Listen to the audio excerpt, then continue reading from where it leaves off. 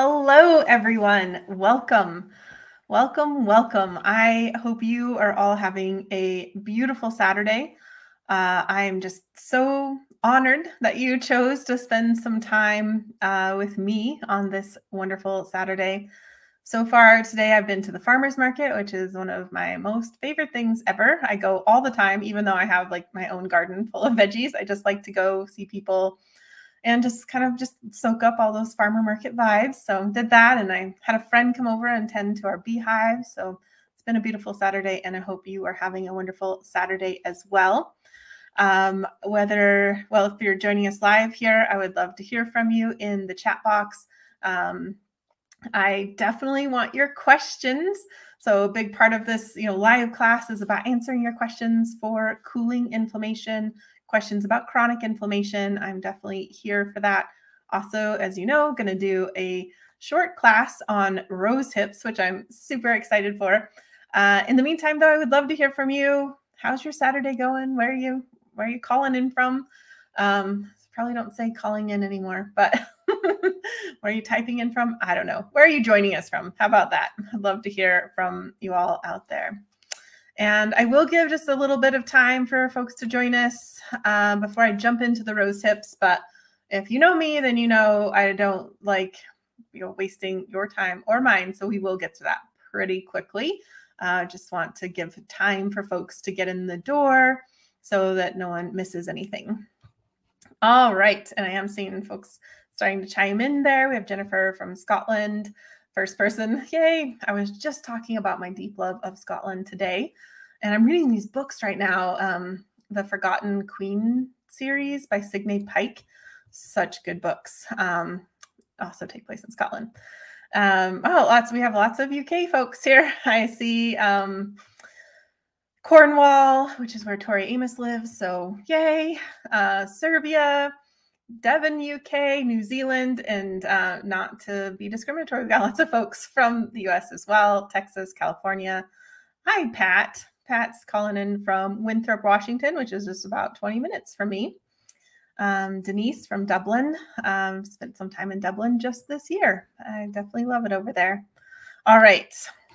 Thanks. It's so interesting always to me. I mean, I know we've all done this, typed where we're from, but it is always interesting just to see where everyone's calling in from, to see folks who are here. And again, just really appreciate you taking the time to be here. I have a short presentation, but I've been working on it all week. I'm super excited to discuss Rosehips. I feel like they are super underrated for chronic inflammation, especially, and where I live, they're everywhere right now. So they're definitely on the top of my mind. And I see some questions about Rosehips coming in. So good. I will definitely be, I'm going to do my presentation first because I think it's going to answer a lot of your questions about Rosehips. And then we will be, I'll be able to answer particular questions as well, because that's why I'm here live, is definitely to answer your questions. I know a lot of you watched the webinar last week on how to heal chronic inflammation with herbs. I've been getting tons of emails about that. So if you're able to watch that, awesome. If you have questions about the webinar or about cooling inflammation, I'm definitely here for that, especially because you weren't able to answer questions on that webinar format. So I just definitely want to leave no questions unanswered. And if anybody has any questions about cooling inflammation or about the webinar, I can answer one or two of those before I jump into the Rosehips. I'm definitely seeing lots of questions about Rosehips. I'm excited. Yay, Rosehips. Yeah, I feel like Rosehips should be just as popular as turmeric, but obviously they aren't yet. So we will change that today.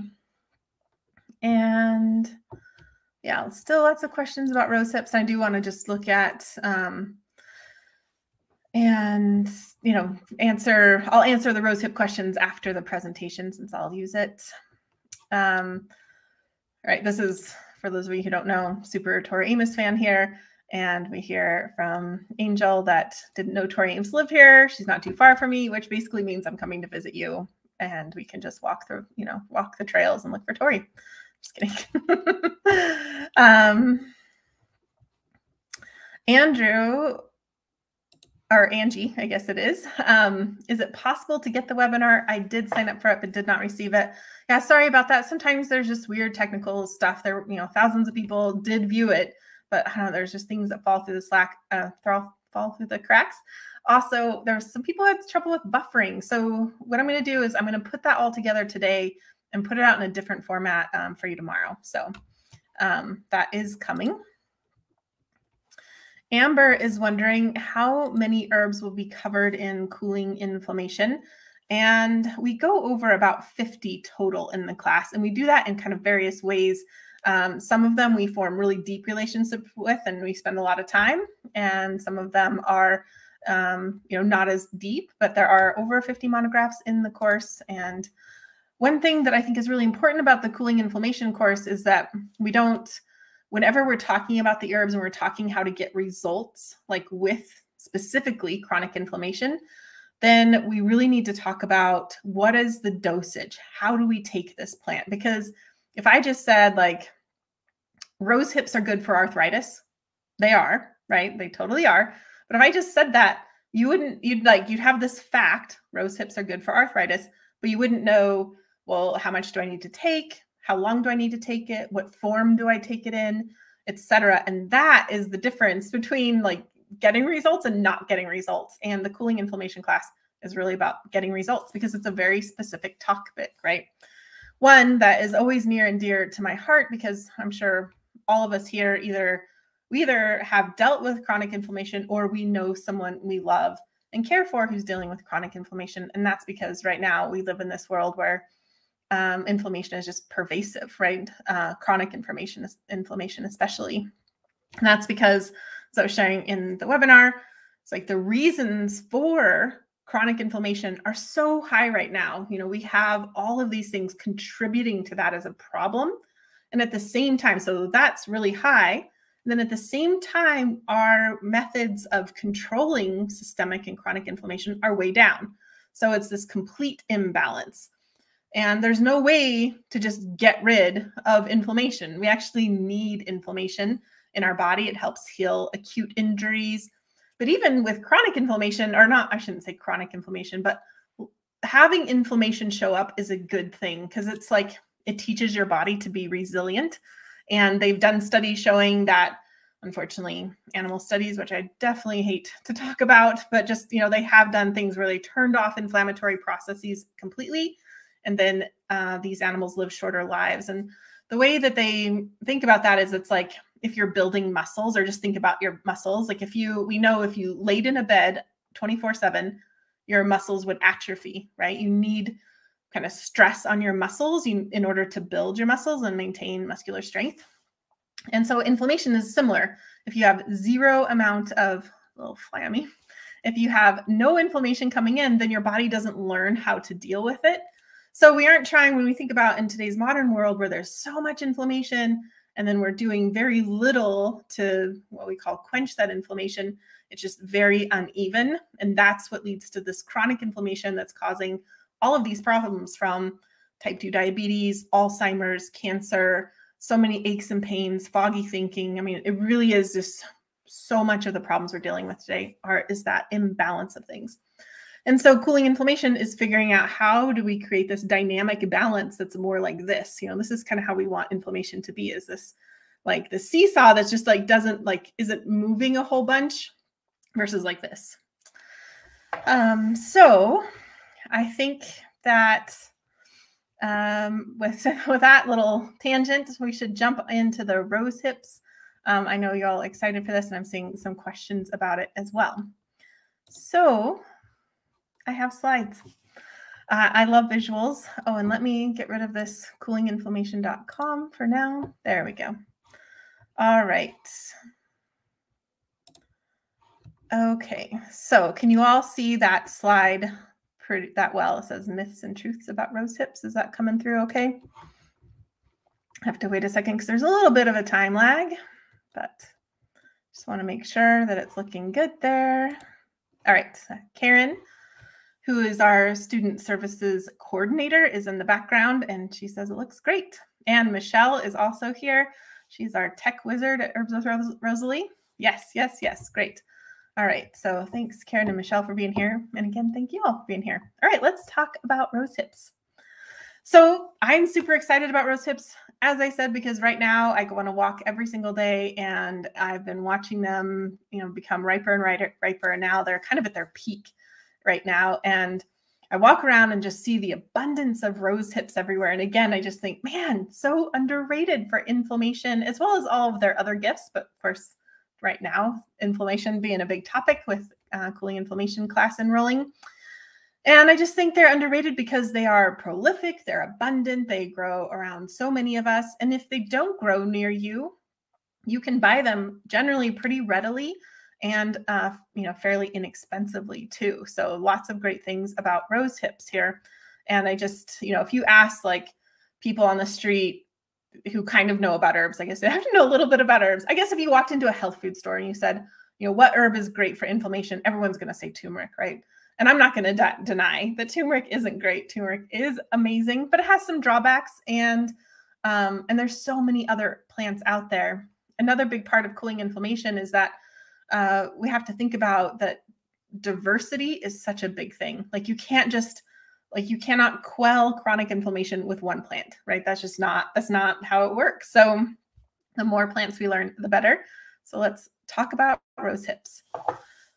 And let's start at the beginning. What are rose hips? Well, they come from the rose plant. It's a picture of a wild rose. And they begin as this inferior ovary. So it's reproductive parts of the rose plant. And so if you see a rose with a little bud there, flower bud, then that little green pea-sized bump at the end there, that is what will eventually develop into a rose hip. And in the bottom corner there, you can see a cross section of it, and you can see seeds are starting to form in that rose hip. So it's been pollinated. So that's what a rose hip is. And rose hips, after they've been pollinated, after the rose petals have fallen away, they will begin to get riper and riper. They start off really small, and then they'll get bigger and bigger. They'll be green for a while. Then they might, depending on the species, they might turn orange. And then eventually they will be red once they get more ripe. All right, so I want to talk about some myths about rose hips because I feel like I see these everywhere all the time. People saying these things about rose hips that just aren't quite, they're like half true or not even true. The first one is that people will get pretty upset if you use heat to make any kind of rose hip preparation. Because it destroys the vitamin C content. And maybe I should back up a little bit just to say, if you didn't know, rose hips are super high in vitamin C. That is true. When you bite into a rose hip, like a fresh rose hip, you'll taste it. It'll taste sour, like you expect, something high in vitamin C to taste, like sour like a lemon or sour like an orange, for example. And so it's also true that vitamin C is sensitive to heat. And vitamin C is kind of like this very delicate vitamin, and it breaks down so easily. It actually breaks down as soon as you pick the plant, whether that is broccoli or kiwi or orange. Anytime you pick these plants that are generally high in vitamin C, as soon as you pick them, that vitamin C content is greatly reduced.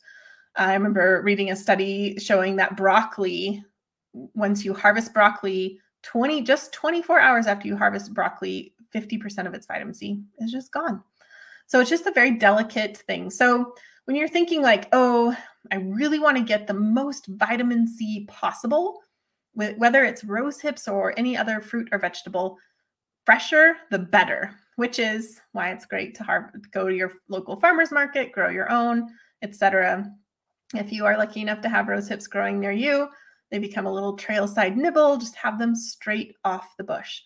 Because again, once you harvest them, once you cook them, once you dry them, their vitamin C is going to be diminished. It's not going to be zero, though. I think that's important to notice. During World War II, people in the UK famously harvested lots of rose hips, which they then were mass manufactured into syrups, which is a process that involves heat. And then just this unimaginable amount of gallons and gallons and gallons of syrup, rosehip syrup, was sent, especially to France, but sent all over. And that's because during World War II, all of the citrus fruits that normally came up from further down south, those weren't making it through anymore, and people were having a tough time not getting enough vitamin C. So a lot of women's organizations in the UK kind of rallied around this. And I've done the research on this in newspapers back from the 1940s in the UK. They would actually, like, different chapters would like brag how many rosehips they were able to harvest. So anyway, cool history on that. I mean, cool, sad, but just showing that this, was made into syrup, which was high in vitamin C, which was often given to like orphanages and people struggling to get their vitamin C. So fresher the better when it comes to vitamin C. But here's the thing about rosehips.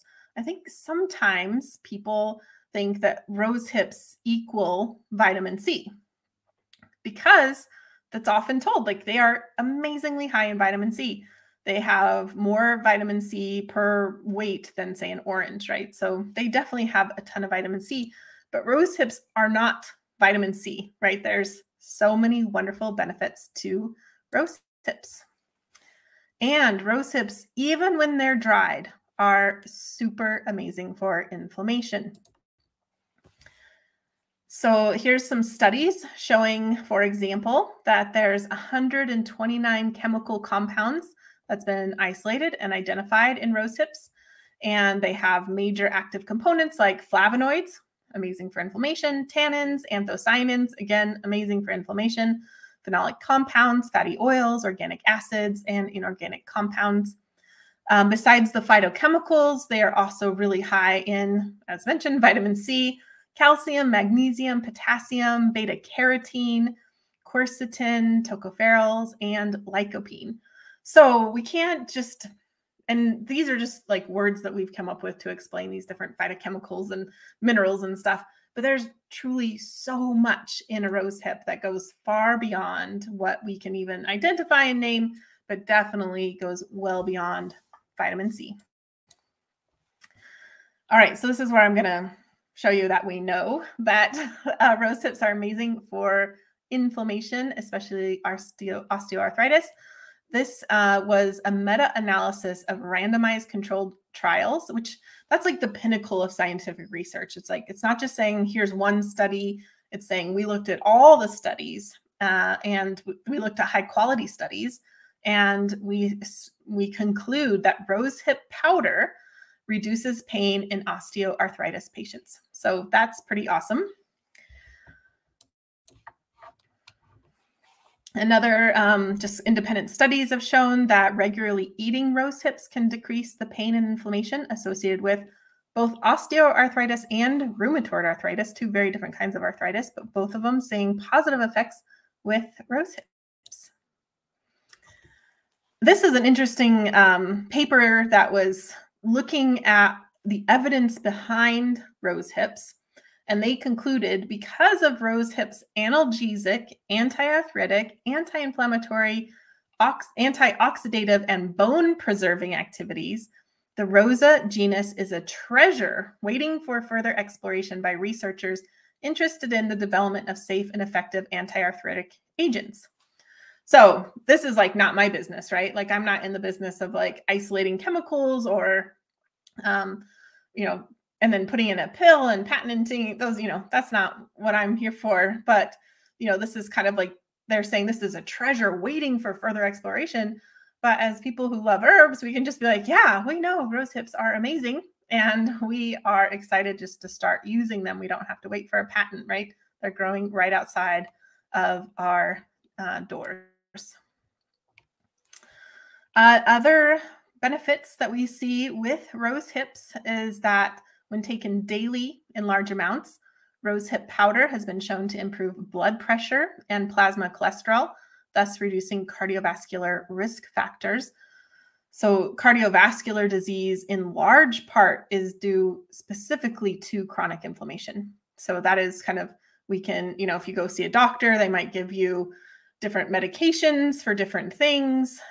You get anti-cholesterol medication like statins, or you'll get, something to lower blood pressure or whatever may be the situation. But truly the root of most cardiovascular disease is chronic inflammation. And until you figure out, what's going on for you with chronic inflammation, it's just Band-Aid solutions. Sometimes those Band-Aid solutions are necessary. I'm not telling anybody to go off their meds. I'm just saying that you want to get it at the root cause, right? Which is chronic inflammation. So here's some evidence showing that rosehip powder in large amounts daily can help with that. And all of that information right there is very important. And again, what we look at a lot in cooling inflammation is not just simply rose hips are good for cardiovascular disease, right? Because that's just not helpful. What we need to know is how much, how often, what form, etc. All right, so the first myth, you should never heat or boil rose hips because it destroys the vitamin C content, which is, partially true. But if you only want vitamin C from rose hips, then just eat them straight off the bush and revel in them. But they are filled with benefits beyond vitamin C. I will stress that getting the right dose is important, because as much as I would like to say like having a little nibble will, will do it for you, that's probably not going to happen. We need therapeutic dosages. And I wanted to share this, just thinking about dosage. Della wrote this. She was a student last year in cooling inflammation. And I asked the students last year, what was the most surprising thing that you learned from the cooling inflammation workshop? And I got some really interesting answers, but this is what Della said.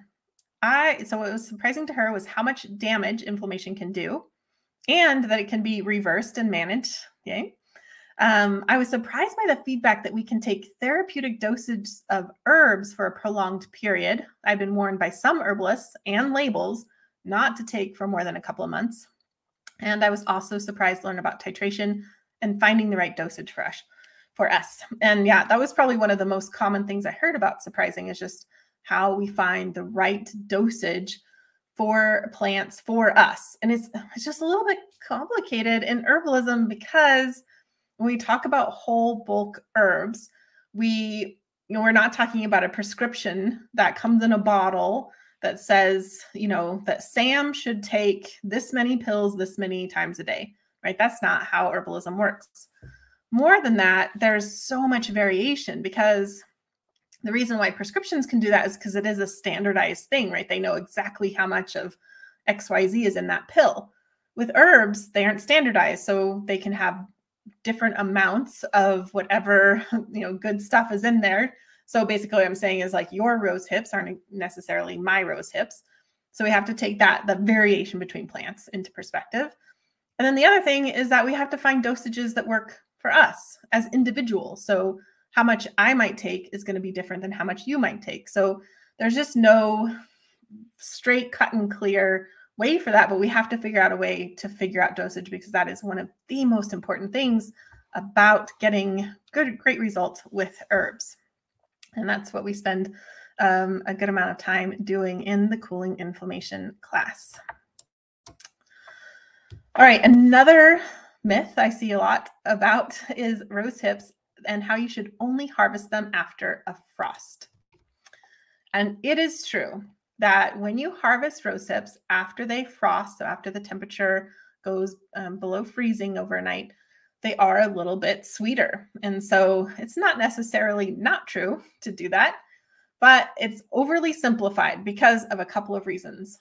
One, not everybody gets frosts, right? So, and that can mean a couple of different things. Like I was just chatting with Karen, our student services coordinator, before class started today.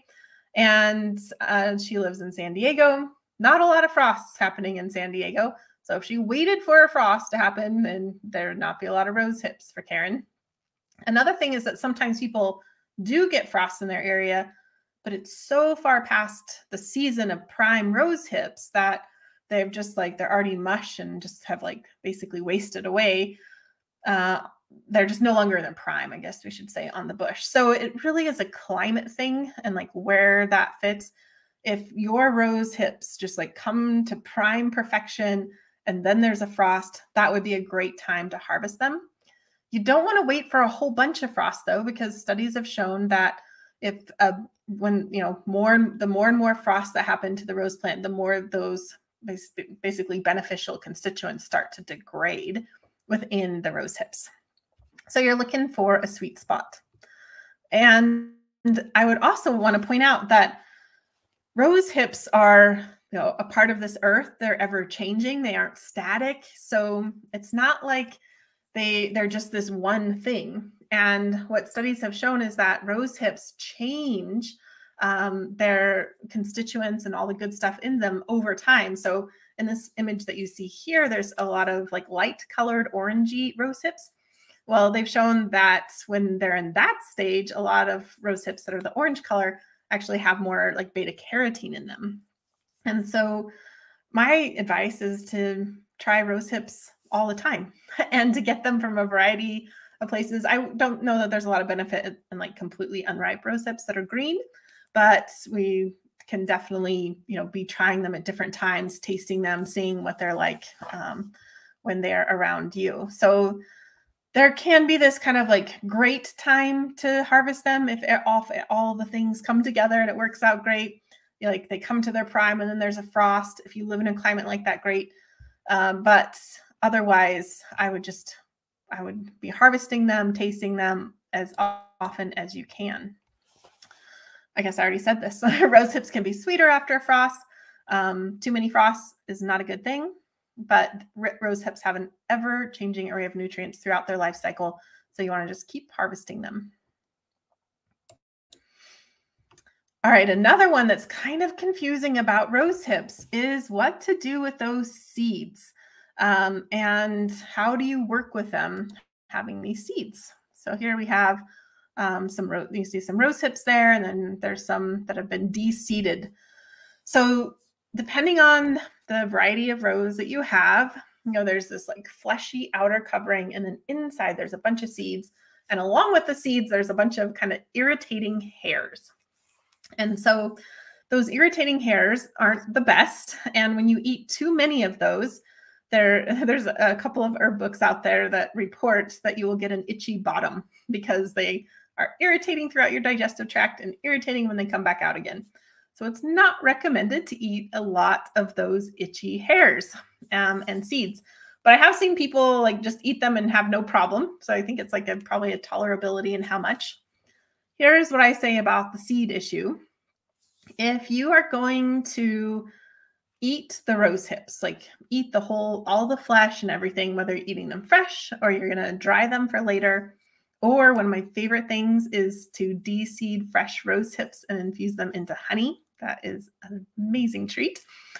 If you're going to do that, then it's definitely worth it to de-seed the rose hips. And how I like to do this is I put them actually in the freezer first and get them hard, and then bring them out of the freezer and take a butter knife, slice them in half, and then use the top of the knife to just scoop out the seeds. How you de-seed rose hips, this definitely can be kind of a trying thing. It takes some time and some effort. The best way to do it kind of depends on what rose hips you have. There's just different techniques for whether rose has super hard flesh or just a lot of flesh or not a lot of flesh. So you just kind of have to play around with it. But I do think that the frozen tip is a good one. However, so it does take a lot of time and effort to de-seed the roses. This is not necessary if you're going to strain whatever you're making so that you don't consume those hairs and the seeds. So what I mean by that is if you're going to dry the rose hips or you buy them already dried and they're whole. If you're going to make tea out of them, if you're going to make a syrup out of them, and then with both those methods, you're going to strain off the actual rose hips, compost those, and then drink the liquid where there's no seeds, then there's no point in going through the hassle of trying to get rid of those seeds because it does take a long time. All right, myth number 4, humans are the only ones who love rose hips. All right, I know people don't often say this, but it seems like a good time to remember that we are not the only creatures and beings on this earth who love rose hips. So many do. They're a really important source of food for so many animals out there. I live in the forest myself, so these are beings that I often see around, and I actually see them eating. It's not uncommon for me to see deer eating the rose hips. So whenever I am harvesting rose hips, I just keep that in mind. There's so many where I live and that it's not a big issue, but I still, even though there's a lot where I live, I never go to a bush and just take all of the rose hips that I see there. I harvest some, go to another bush, harvest some, etc. So just being respectful that I'm not the only person who's loving these rose hips. All right, I think I saw a question about the rose hips. You know, a rose hip is a rose hip is a rose hip, or all rose hips are the same. And they are definitely not. This is from Wikipedia, just showing all of the different species. And this is not even all of the different species. This is some of the different species of roses out there. So all these different species, and that translates into a lot of different looking hips, right? There's so many different ones out there. Rugosa roses are kind of some of my favorite for the hips, because those hips will get like almost plum size and they're super fleshy and yummy. My native roses around here are kind of more like that far image on the right there with the blue background. They tend to be a little bit smaller, but sometimes the smaller, more leathery ones are a little bit more higher in nutrients. So that's something to think about as well. And what I recommend is that you taste as many rose hips as you can. And you taste them at different times in their cycles of where they're at with, where they're at in their cycle of maturity. And you'll find that sometimes they're sweet. You'll find sometimes they're tart and sour. Oftentimes they are, but some of them are kind of bland. Some of them might have some like bitter properties to them. It really depends on the rose hip. And it's not just a genus or not just a species specific thing. Sometimes just altitude and like where that bush is, how much sun it gets, how high or low it is in altitude can all change the flavor. So it's a great idea to eat your rose hips whenever you see them, positively ID them, of course, make sure it hasn't been sprayed by, anything, and try out these different rose hips, and you'll find like your favorite bushes. Maybe your favorite bushes will change over time because things change in the environment, but it's a good idea to test your rose hips and see how they are. And the way that they taste will give you an impression of what's in there. So for example, if they're super tart and sour, they're probably pretty high in vitamin C, because we know that vitamin C has that sour taste to it.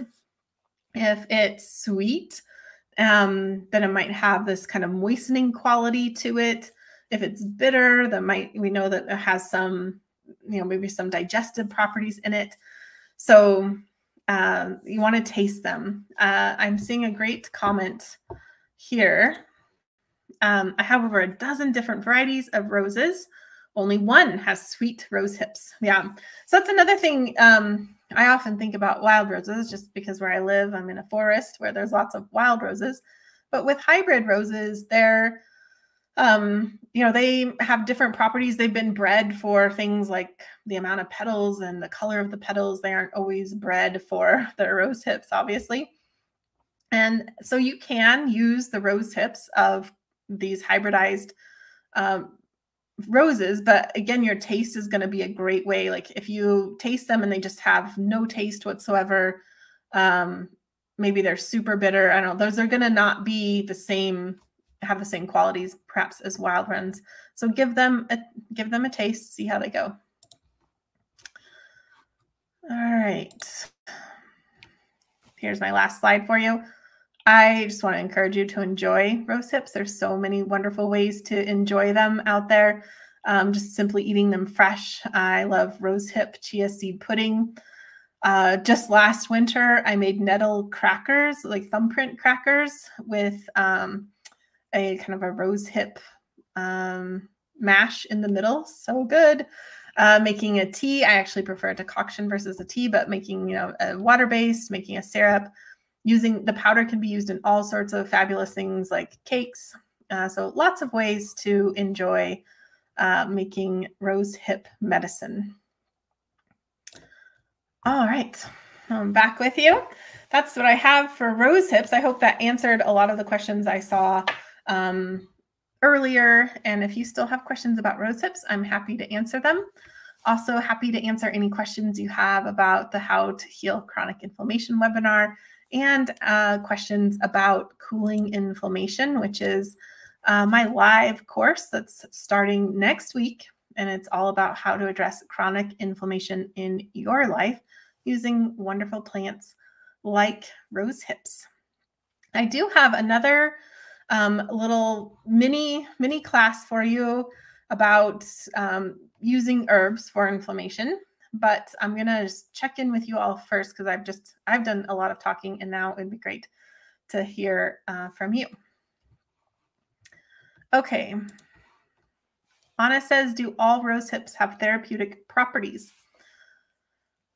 I want to say yes, many of them do, but I would say probably more of the either wild varieties or ones that are what we call apothecary roses, which haven't been hybridized. I think, some, like I was saying, some roses that are these commercial varieties that have been largely hybridized, they might have had things, inadvertently hybridized out of them, just kind of like how it is at the grocery store today.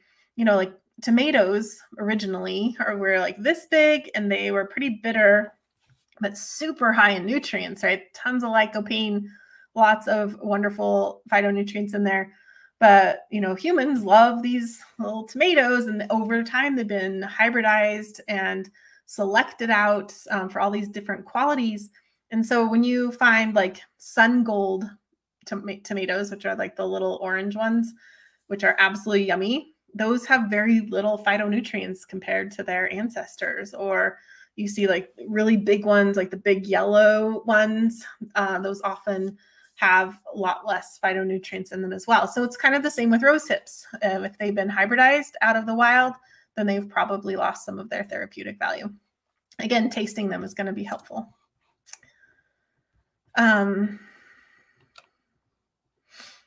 Brenda said, did my black rose hip just dry on the bush? So black rose hips can be a couple of issues. I've definitely seen that. One, it could be last year's rose hips that have just, lasted. Like my rose hips have, I'll see, oh, that's last year's. It's black and dried out. Another thing that can happen, especially in the garden, is if they're watered, especially overhead a lot, they might just kind of mold on the bush. And also, again, the hybridization can play a role too, that they aren't really bred to survive very long. Jocelyn, do rose hips have more drying or moistening? That's a great question. Should have put that in the presentation, but I'm glad you asked, Jocelyn. They have much more of a moistening quality to them, which I think is especially important when we talk about things for inflammation, because again, turmeric gets all the glory for inflammation, but inflammation is sometimes just due to dryness, and turmeric is very drying. So it's good to have other herbs that we can lean into, like rose hips, so that we aren't just dealing with drying herbs, but we can also address dryness and help with inflammation in that way. Just looking through the questions here. Terry's wondering if you can make an infusion with rose hips. Technically you can, but something that I would invite all of you rose hip lovers to do is to make a simple tea out of rose hips. So boil some water, steep it in the rose hips and taste that, and then make a decoction. So that's simmering the rose hips, and simmer the rose hips and simmer, and then strain that off and do a taste comparison between the two of them. And I think you'll find that those taste very different in terms of strength. Guitar beginner, when is your class on inflammation? Class is enrolling right now, and our first live class takes place on Thursday. So enrollment is open until Wednesday. Leroy's wondering if dogs can eat rose hips. I'm pretty sure they can. I'm not very much of an animal expert when it comes to herb, but I'm pretty sure they can. I know, so many animals love rose hips, so I don't see why not. Amber's wondering how long is each individual class each Thursday? So this is referring to cooling inflammation, so how the class is set up, the workshop setup is for 2 months. We meet every Thursday night for a live class. I do about 45 to 60 minutes of class time. And then I stay on for like another hour or so and make sure everyone's questions are answered about that class. Some people love to show up live. Some people love to watch the recording. So both are available, either live or recording. And some people don't want to stick around for Q&A, so they don't. Some people just stick around for the first hour. So it's a great thing about adult education. We get to decide.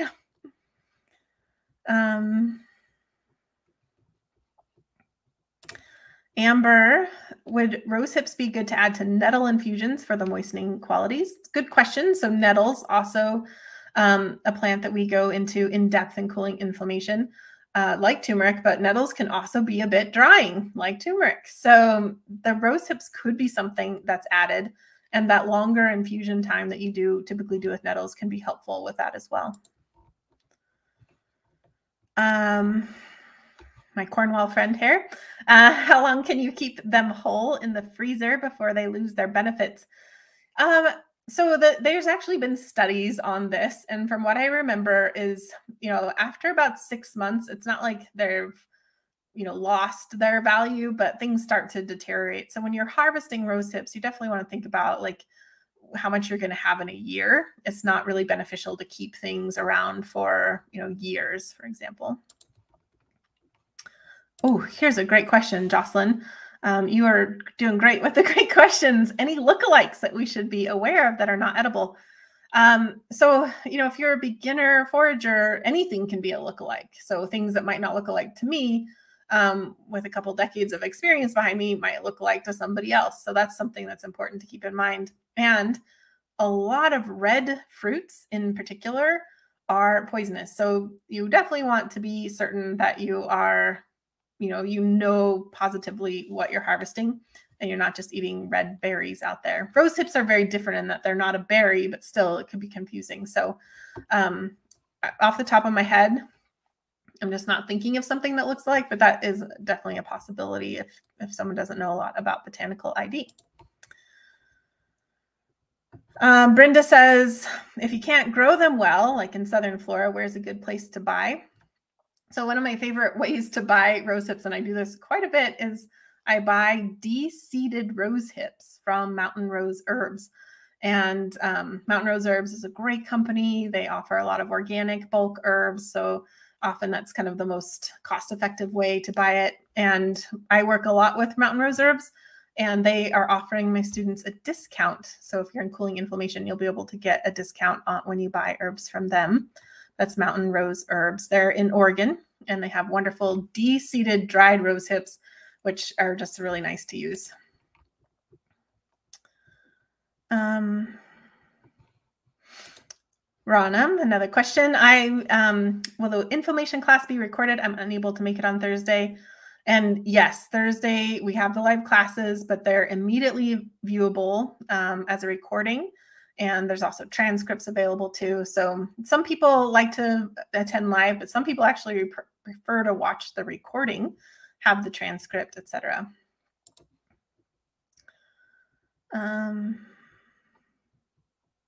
Just going through the questions here. I also know Karen's helping me with questions, so I should check out Guitar Beginner. Sorry, I don't know your name, but can you cold infuse rose hips? I generally cold infuse nettles tea overnight. Yeah, so when you cold infuse things, you're getting different properties out of them. For example, when you cold infuse nettles, you're not really going to get a lot of vitamins and minerals from the nettles that way, but you can get other properties from them. I love to cold infuse fresh herbs that are aromatic because it pulls out those aromatics in a way that's really wonderful. So you could cold infuse the rose hips. You'll probably get some moistening qualities out of it. I encourage you to try both. Try a cold infusion, try a hot infusion, taste the difference, and then try a decoction too.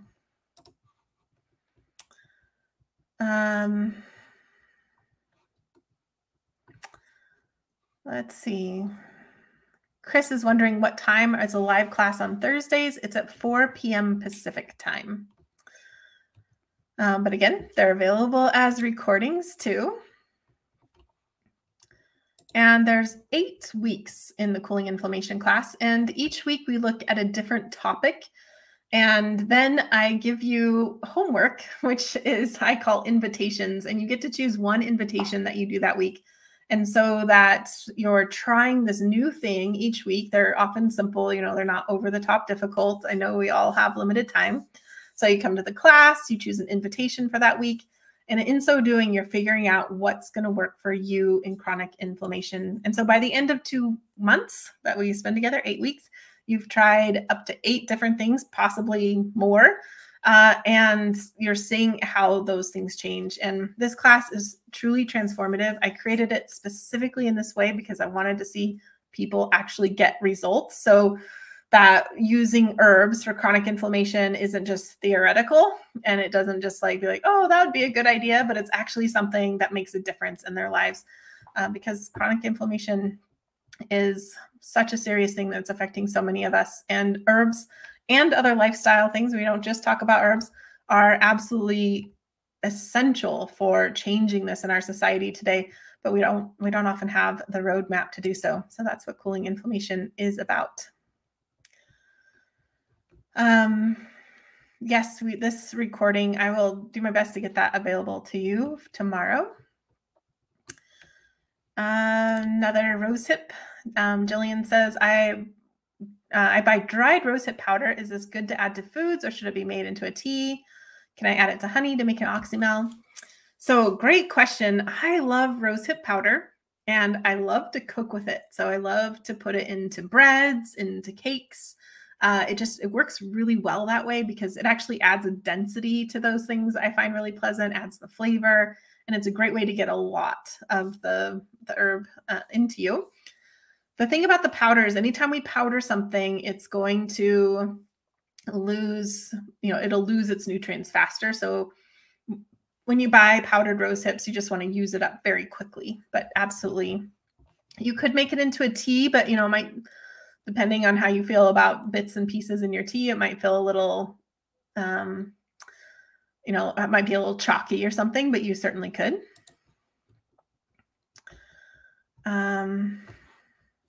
Hi, Jessica, guitar beginner.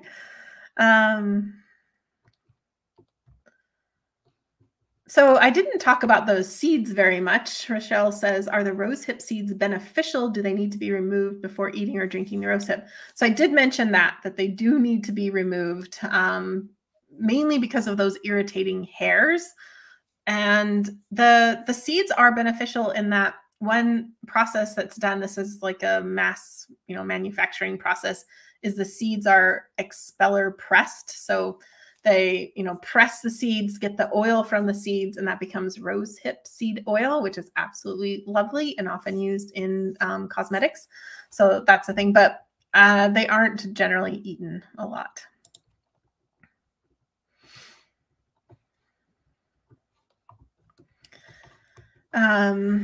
It is good to see you here, Shalyn.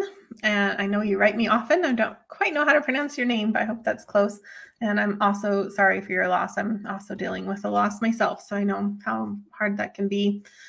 And I think you'd mentioned, this will be available. And as far as cooling inflammation goes, I will most likely offer it again next year. I think this will be the last time that I offer it live. I offered it live for the first time last year, which means just having the live courses. And I almost didn't do it again live this year, but we had so much fun last year with the live, and it was fun, interacting back and forth. But I think this might be the last time I offer it live. So that would be a reason to do it this year versus next year. But I'm cooling inflammation is not going away. I would love for it to go away. If we didn't have chronic inflammation anymore, I would definitely not offer this class, but while we're dealing with that, I want to see people get help with it. And if you're wondering about more details for cooling inflammation, you can go to coolinginflammation.com, and there has all the details about the course, and you can register there as well. Wondering about growing your own roses. I've actually never seen rose seeds for sale. So obviously roses do get, spread by seed, mainly by birds and other animals who eat those rose hips and then digest the seeds. I think they might need to go through the digestive tract before they're viable. I'm not quite sure. They are pretty hard to start from seed.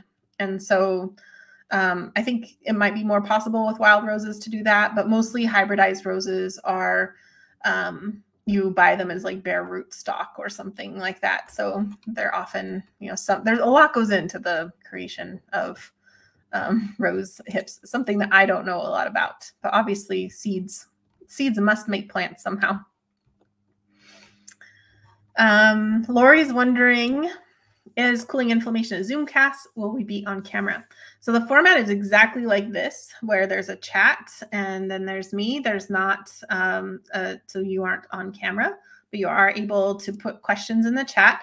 And because I'm so dedicated to answering your questions, I mean, that's a huge part of this live course, is that if you're not able to show up live, you can ask your questions, send in your questions ahead of time.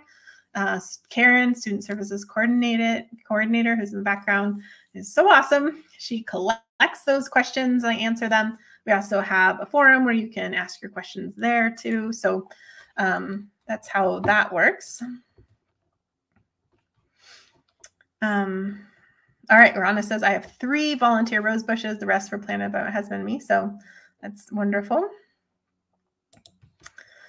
Let's see. Shalene, so this is not the last time I'm going to offer cooling inflammation. It's the last time, most likely, that I'm going to offer it live. So in the future, it'll be, pre-recorded and you'll go through it on your own.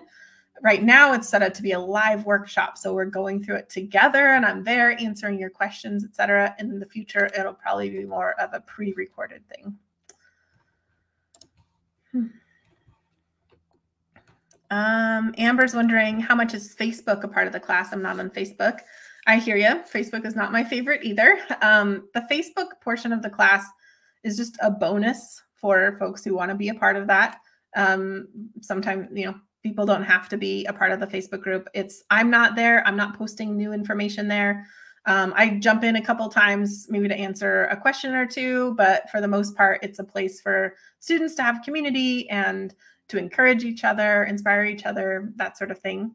What I do recommend for folks is that if you're really like, yes, I want the community aspect of it, but I don't like Facebook, I actually give you a setup of like how to create a fake account, how to just join the group, and then how to bookmark the group. So you can just go straight to the group community, Facebook. You don't see ads, you don't see a news feed, you don't otherwise participate in it. And then when you're done, you just delete your account. So it's free, it's easy, and you don't have to participate in Facebook or ads or anything if you don't want to.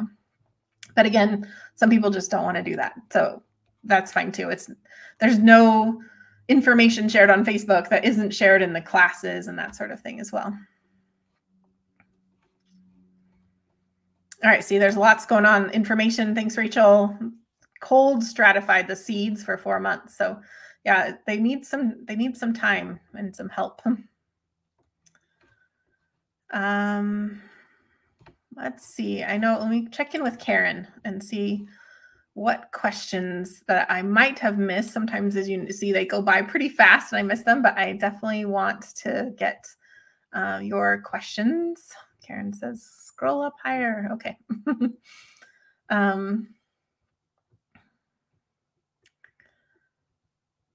So I'm just looking through questions. And if you asked a question, I didn't get to it, and you're like, I would really like it if Rosalie answered my question, just type it in there again. That helps me know like you're still here, and it helps me find those questions that you're looking for. All right. Lori asked, could you or would you make a tincture from rose hips? That's a great question. You definitely can make a tincture from rose hips. And there's kind of pluses and minuses to that type of preparation. So a tincture is an alcohol extract of the rose hip, and it's going to pull out certain properties of it and not others. So it doesn't pull out things like vitamins and minerals, because that's just not what alcohol does. But it certainly can be pulling out other phytochemicals. One thing I like to do is fill a jar with ripe rose hips and then put a lot of honey in there and then fill it the rest of the way with brandy, which is what we call an elixir. And then you strain that off after 4 or 6 weeks, and you'll have this beautiful ruby red elixir that you can take in small amounts. When I say small amounts, like I'm just saying you wouldn't like take it by the cupful, right? Because it's brandy, but you can have it in, small little glasses fulls. And there's obviously lots of yummy phytonutrients in there, and it's a great way to prepare it. For all of the studies looking at rose hips and inflammation, generally larger dosages were used, like by eating the rose hips, the powder, etc. So there's just kind of different reasons why you would choose one preparation over another, depending on what your purpose is and the results you want, which again is something we spend a lot of time with in cooling inflammation, because I think when there's one thing to say like, oh, I want to enjoy herbs and I want to bring them into my life and I want to make yummy beverages from them. I love that. So I'm not poo-pooing that at all. I think as an herbalist, that's one of my greatest joys in life, is to bring nourishing foods and herbs into my life that I get to enjoy as a part of my life. But if we're going to make claims and say, we want this herb to do something that we can measure, like reducing inflammation, we have to get a lot more specific about dosage, preparation, etc. And I just think we need to do that, right? Because we can't just say, again, like, oh, like rose hips are wonderful for arthritis. And then, then someone takes a bite of a rose hip and then they're like, why do I still have arthritis? Well, because there is a way of working with herbs to really get the results. All right. Karen has a great suggestion that I talk about the safety of roses again, pertaining to pesticides and florists versus organically grown and wild. So great little prompt there, Karen. So yes, when you're working with roses, it's important to make sure that they haven't been sprayed extensively. And pretty much all of the roses that you get from commercial florists are going to be heavily sprayed. It's kind of sad that the commercial rose industry is pretty horrible. Lots of people who work in that industry come down with cancer. You can just do any sort of search for that. I don't have a study to show you off the tip of my tongue, but there's well documented that the people who work within that industry really suffer because of all of the horrible things. And this is often like the roses that you get for Valentine's Day. They're grown out of season, or they're grown, in several countries down south in order to get them to be in bloom during Valentine's Day, which is not often the case in North America. Typically with those roses that come from the florist, you're not going to get rose hips from them. So they're harvested in flower and they're not going to be red. But you definitely want to be suspicious of anything that might have been sprayed. So looking for organically grown is going to be important. Let's see. What other questions?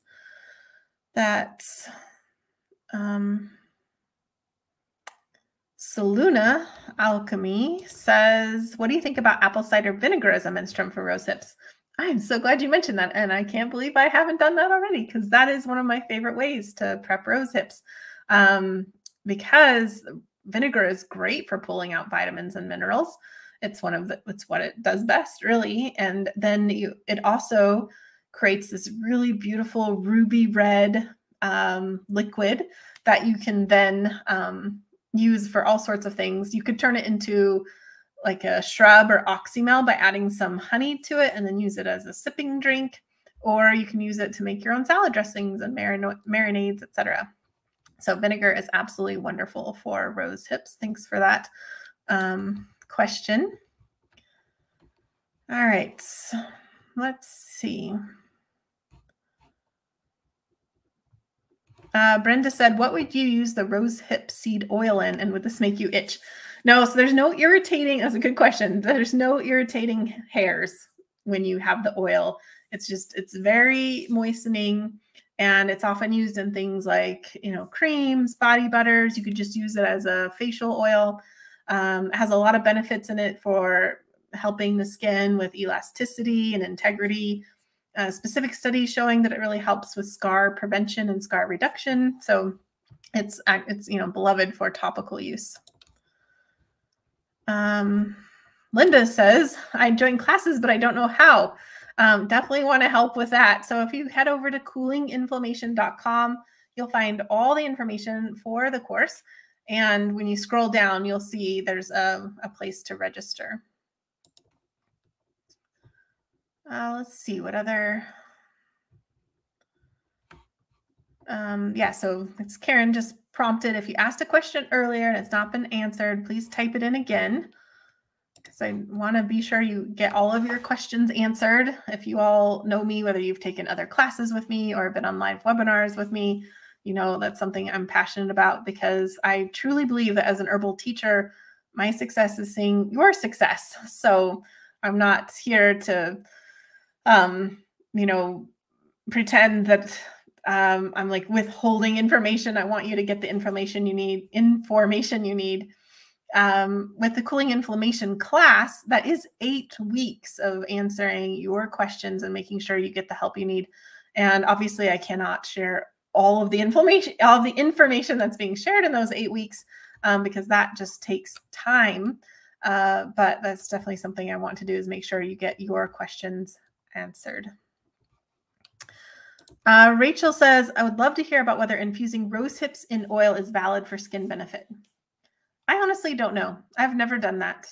And it doesn't strike me as something that's really, it doesn't strike me as something that oil is going to be able to extract really well. So I'm just not really sure about that. I would, for me personally, I stick with the rosehip seed oil, which is something I do use a lot of, but I'm just not sure. You could try it and just, get a sense of did the oil extract the rosehips? How does it smell? How does it look? But something tells me, my intuition is that is not going to be the best use of that. But I don't want you to be limited by my lack of experience, and I would say it's worth trying. Is it still possible to watch the webinar, How to Heal Chronic Inflammation with Herbs?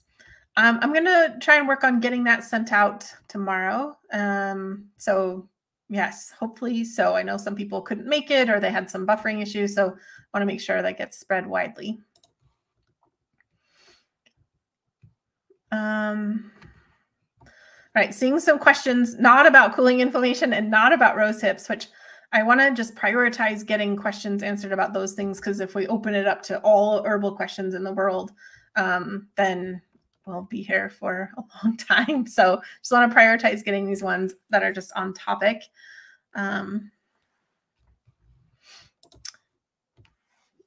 Jaya says, just responding to someone else, I have bought de-seeded rosehip several times and only been able to use them for teas. Still too many seeds or inedible pieces in them to use in foods. That's a bummer. I would work on, finding a better source, because it shouldn't be like that. When I buy them, there's no seeds and inedible pieces. And now I've just remembered that I have a whole other presentation that I wanted to show you. So I'm just going to do that. It's just a couple minutes. And this presentation, is very short, but I just wanted to come up with this analogy, because probably one of the main questions I get about cooling inflammation is, will herbs work for me in my particular problem? Or people even more commonly will say, I have blank disease, XYZ disease. What herbs are going to help me? You just turn off this banner. And so I was thinking about that, and I was like, well, that is a great question. And is often what motivates us, right? We have a problem. We want something to help us with it. And we're wondering, can herbs even help? Or more specifically, is there a particular herb that can help? And so my analogy for you is this. Let's say you have a plant, and that plant has some kind of disease or infestation. A lot of times when this happens, we think, what can we just spray on that plant, right? How do we spray this plant, get rid of the disease or the inflammation? The problem with that, of just using, thinking okay, what one thing can I do to fix this topical problem that I see, is that it often doesn't work, or we have to keep, another disease pops up. on the plant. And so we have to spray it again. We have to keep spraying. And the problem with this is that we're just never getting to the root cause of the problem. So I have something else to suggest we try. And that's that we start thinking about it holistically. And as master gardeners will tell you, when you have a plant out in the garden, one of the biggest things that will show whether or not it's going to thrive is the complexity of the soil. You know, is the soil rich? Does it have nutrients, etc.? Also, plants can't exist on their own, right? We know that plants communicate with each other, and we know that the more diversity of plants that are there, the healthier and more robust they're going to be. And that's why monoculture farms struggle so much. They have to, spray so many poisons on their plants, is because they don't have diversity of other plants there. But it doesn't just start, of course, with the other plants or even with the soil, but we know we need so much diversity in the ecosystem. We need pollinators, we need predatory insects, we need things that push the soil and move the soil around. So we need all sorts of beings and basically this holistic approach in order to really address the root cause of plant problems. So when people say, what herb is good for blank disease, I think of it, as this. It's like, well, we're just trying to spray the problem away and just trying to find this kind of superficial or Band-Aid approach for the thing we can see. But so much of our chronic health problems today are because of chronic inflammation. And so we have to get to the root. So Cooling Inflammation course is really thinking about holistic health from the root. How do we actually address chronic inflammation? How do we solve the problem that's causing all of the problems of today, like type 2 diabetes, like arthritis, like asthma, like sleep problems, like fatigue and tiredness, like cancer, like heart disease? We have to get to the root. And so I'm never want to seem like I'm withholding information in that. I'm not going to say, oh, take this herb for that problem. If it were that easy, I would be the first person to tell you to do that. But it really is a more complex thing. We're thinking of holistic health. We're thinking of all of these different things, like with a plant would be the soil and the other plants and the pollinators. But we have to build it from the ground up, right? Or even below that in the case of a plant, rather than doing a this for that type of thing. And that's what we do in coolinginflammation.com. And that's why it takes 2 months, right? It's not about just saying, oh, take this herb. It's not about saying, oh, take turmeric and all your problems will go away. Again, if I could say that and that worked, we would do that. But it doesn't work like that. It really is this more holistic approach. And so for 8 weeks, we create that foundation. We explore it together. We choose something to do each week, an invitation, so we can joyfully move through that. Something that I'm really opposed to is like doom and gloom. A lot of alternative health practitioners will use that as some kind of rallying cry to just, make people afraid of toxins, make people afraid of foods, make people afraid and as a way to motivate them. I'm just not into that. I think that the more joyful we can be, the happier and healthier we can be. And so a big part of the course is about joy. It's about prioritizing 2 months of your life to joyfully welcome in all of these herbs and other practices into your life, which is kind of like it holds this like bookmark for your life, right? I know whenever I take online courses, it's not just about the course, but it's like my life then becomes infused in this thing because it's like I'm holding this space for this particular topic. So we get to do that for 2 months, really focus on it. Last year, I had a bunch of moms in the course, and they said that I just heard repeatedly from them that by taking the course, they were able to prioritize their own health, set aside time each week to focus on themselves. And that was a gift in themselves as well. All right, that's the last slide for that. But again, if your Cooling Inflammation is starting on Thursday, so its enrollment is now and just for a short time, and you can go to coolinginflammation.com to check that out. All right. So Luna says, is Cooling Inflammation series a beginner, intermediate, or advanced course? I'm interested. Also wondering how deep it will go. Will it be used for people with herbalism training experience? So last year I was curious about that too. And so I asked that in the survey that I did, and I had hundreds of people return that survey. And I had people who were both complete beginners with herbs. So they got so much out of the course and they thought it was the perfect place to start with herbs. I also had a lot of intermediate herbalists who said that because it was focused on a specific topic, they learned so much about things that they didn't previously know. So I would say both. I will say, though, that this course is not about advanced physiology. We don't spend time like looking at the biochemical processes. It's not about memorizing facts. It's really about getting results. So yeah, there's not deep level of physiology and there's not memorizing facts. And so if that's more of like where you're thinking, oh, I really want to know the complex physiology behind chronic inflammation, I want to know lots about chemical constituents and etc., then cooling inflammation is probably not for you. Cooling inflammation really is more certainly evidence-based, but really we're thinking about things super practically and getting results. Looks like I'm getting some questions about the rosehip elixir. So there's no like exact way to do this, but how I like to do it is if you're using fresh rosehips, fill a jar with the rosehips, then put some honey in. How much honey you use is up to you and how much of a sweet tooth you have. I probably do like a third of the jar, maybe less, like a quarter of the jar filled with honey. And then you fill the rest of that with brandy. I just like brandy because it tastes good. You could use vodka or cognac or some other kind of spirit, but that's what I like to use. And then you want to shake that up a lot for the next week or so, and then strain that off in about 4 to 6 weeks. You can taste it and see when it's ready.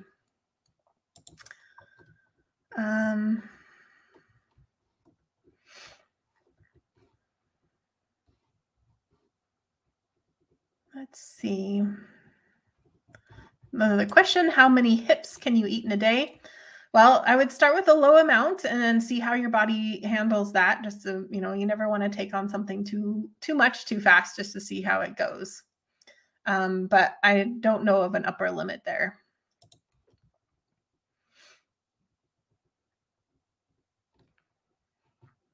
Hi, Kate. Nice to see you here.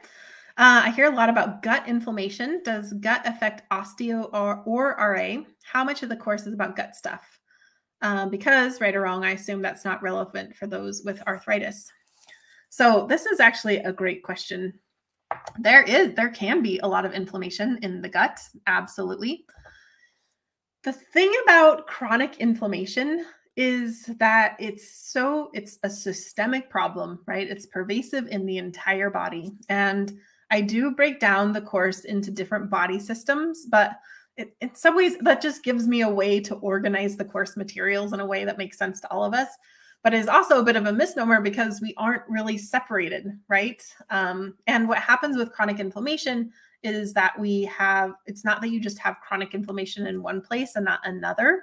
It's that chronic inflammation might be everywhere, but it shows up in one place, right? And so what's interesting about arthritis in particular, which is something I'm especially passionate about, Kate, you might know that I had a type of rheumatoid arthritis that was an autoimmune disease. And where doctors, they told me that I would only live until I was 40. I just celebrated my 42nd birthday, but doctors really didn't have a good prognosis for me. I mean, they said this was kind of the end of my life. That was over 20 years ago now. And for me, it was actually healing my gut that had a bit, one of the biggest impacts. Another thing about gut health is that we know that so much of our nervous system is in our gut. And so sometimes the inflammation in the gut, we don't really know the inflammation's in the gut, but we do experience it as nervous system imbalances. So that was an interesting thing about the class last year, is how many people, I told people, show up to every class, even if you think it's not relevant to you. And because we aren't, again, chasing a Band-Aid solution and we aren't chasing this for that, we're looking at things holistically. And every week, so many people said, I didn't think this was going to be relevant to me, but it was. So again, just to summarize, is that we are all interconnected whole. Chronic inflammation doesn't just show up, in our finger and not show up in our toes, right? It shows up everywhere. And in order to address chronic inflammation, we have to look at it everywhere. So that is, I hope, an answer to your question. Let me know if it's not. And if you want to be more specific, I can help with that too.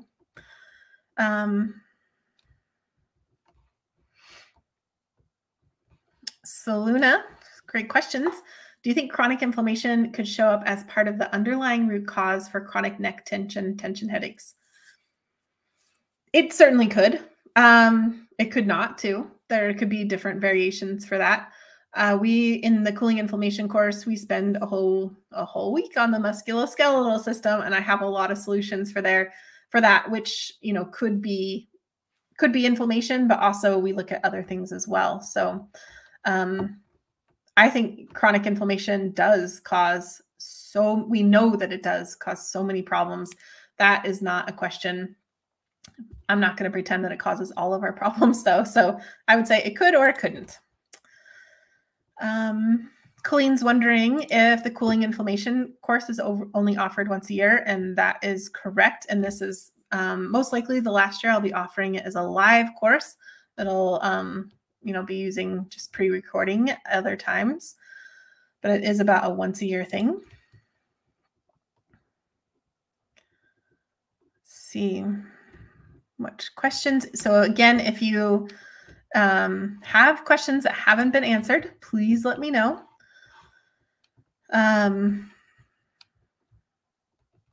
Looks like Chris asked, Rosehips are good in syrup. What would be another herb to add along with them? Well, one of my favorite inflammation modulating syrups that I like to make is with rosehips, hawthorn, and elderberries. Sometimes I switch it up and put hibiscus in that, but those are some that I really love. You could also go a different route. Those are all kind of like tart things that I think complement each other really well. But you could also, with rosehips, you could do cinnamon, rosehip cinnamon. That could be yummy. I like doing a rosehip chocolate syrup. That's great for, like your pancakes and stuff. Cacao, also another wonderful way to modulate inflammation. You want to use high quality cacao. You're not talking like Hershey's milk chocolate here. So the high quality stuff is great. All right, here we have the most important question of the whole day. Did you knit the sweater you're wearing? Well, yes, I did. Thank you. I've actually knit 6 like this. I don't know if you can tell, but there's like a leaf pattern on there. So I keep knitting more and more of them. I do enjoy the knitting. Oh, yeah. And Kate knows. Yeah. Thanks for noticing.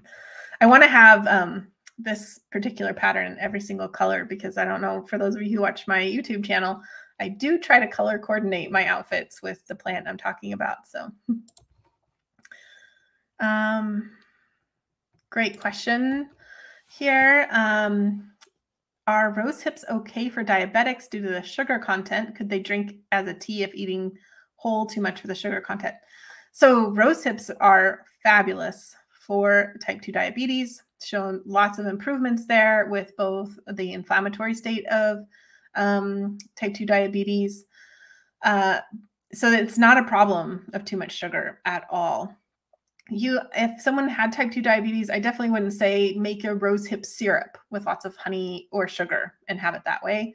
I wouldn't do that, but it could certainly be, the powder can be eaten, the tea, as you suggest, absolutely. But as a whole, that's not a concern.